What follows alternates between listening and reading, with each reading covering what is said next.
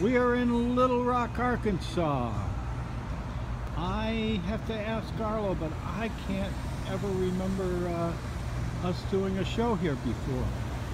That doesn't mean that he hasn't, but it's my first time actually playing in Little Rock, although we've come through a few times. We got a big benefit tonight. It's going to be a lot of fun.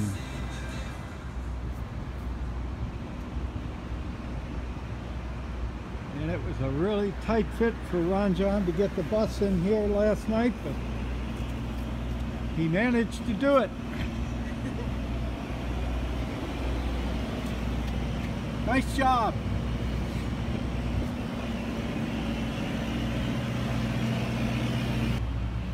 We need so much power for this show. We had to bring in an extra generator.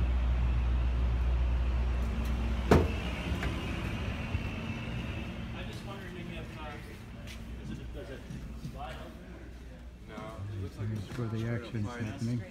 There's like a space back there we could totally hang from, or work from. Oh.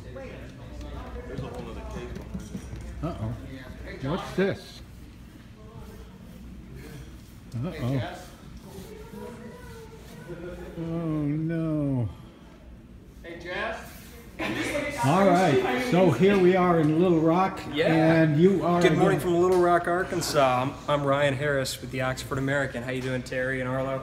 We are really excited to be here. Awesome. Well, we're thrilled to have you all in town tonight. My understanding is Arlo hasn't been in Little Rock in 20 or 30 years, so the town is abuzz. Tonight's event is a fundraiser for the nonprofit Oxford American Literary Magazine.